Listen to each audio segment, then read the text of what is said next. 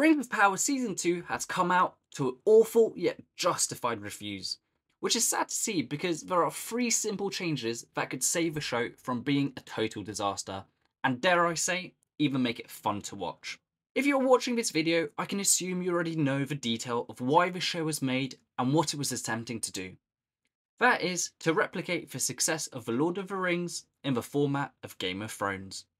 However, it's this, on paper, simple objective which results in the first major problem that absolutely destroys the show.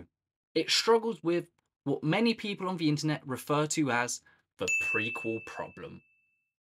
Amazon bought the rights to the books and the Peter Jackson films. Yet, watching the show, it is very obvious that the previously successful trilogy has been a much bigger inspiration than the books themselves. And from a logical point of view, this would make sense. A show is basically a long film. Fans loved the films, so if you take things from the films and put it in your show, they should also love it, right? Well, maybe the intentions here were good, but we are not the Star Wars community, where a simple reference to a past film will evoke sheer joy in our hearts. What the show constantly does is take previous ideas, scenes, even dialogue that we loved, dab it in some new paint, and try to get the same reactions out of us, without ever stopping to try and understand why the original was so great. It does really feel like when the writers were sitting in the writers' room, they had the movies playing in the background whilst they noted which scenes to add themselves. Oh my god, they really love these ants. Let's add them. Ooh, Sheila was a big favourite. Let's add her. We have to add the eagle somewhere, right? And let's not forget, oh my god, the Balrog. How could we forget about him? This not only doesn't make the fans like the show, but in fact it makes them dislike it more because it feels so disingenuous. The fix to this is so simple. Just focus on creating your own story with your own cool, unique moments. At this point, they should just avoid anything that even resembles Peter Jackson's trilogy, because when they try to copy it, they will always look like a fraud. Yet, if they were their own clear, distinct world, they would get much less criticism.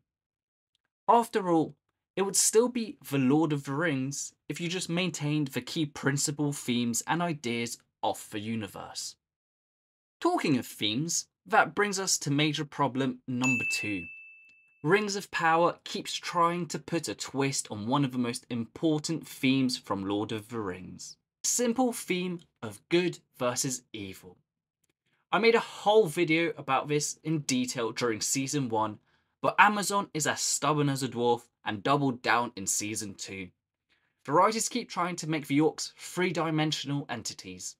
We are shown them being scared, wanting to live in peace, and we even get shown a full orc family. Now, in the previous point I did say that they need to make their own story, and overall, this change of perspective could be interesting. However, it makes it near impossible to enjoy it the way they have framed it, as even in their own story, the orcs are still shown as the bad guys. One scene they are shown to have feelings, and the next they want to cut off Galadriel's thumbs because they're just sadistic, I guess. This is very, very confusing, because you don't know how you should feel about the orcs from the constantly changing messages that you get. I think the writers really missed a trick if this is the type of story they wanted to tell.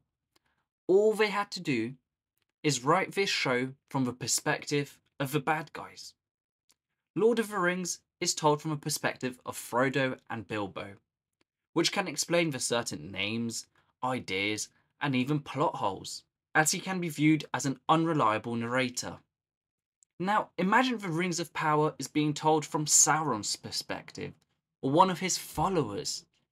As silly as it may sound at first, I believe it would put an interesting twist on the story and even make the show more unique. It would also allow them to have more creative freedom that they very much desire, and I think it would annoy fans a lot less because, linking to my first point, it would make the show its own entity, and so it would be compared to Lord of the Rings much less.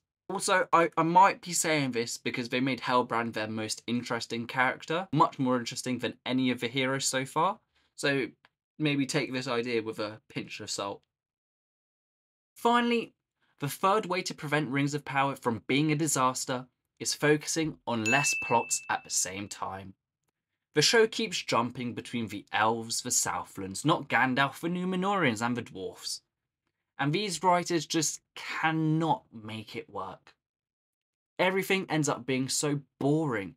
It takes half a season for any one plot to move forward, and it makes it so much harder for us to form any connection with any character. Now, in season 1, it sort of made sense because all the plot lines sort of joined at the end. But now, in season 2, only the Galadriel, Orc and Southlands plot appears to be building up to something together. It's safe to say that this jump in between plot lines is only done to try and replicate what Game of Thrones did. However, watching these writers try to attempt the same thing feels like watching a cat trying to bark. It's just not going to happen. So to fix this is simple.